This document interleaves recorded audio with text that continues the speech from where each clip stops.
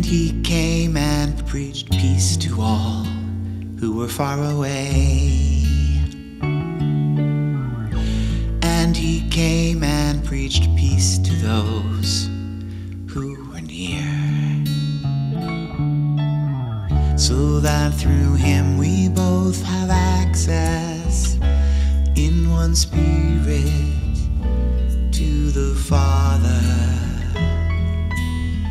So then you are no longer foreigners and aliens, but you are fellow citizens with the saints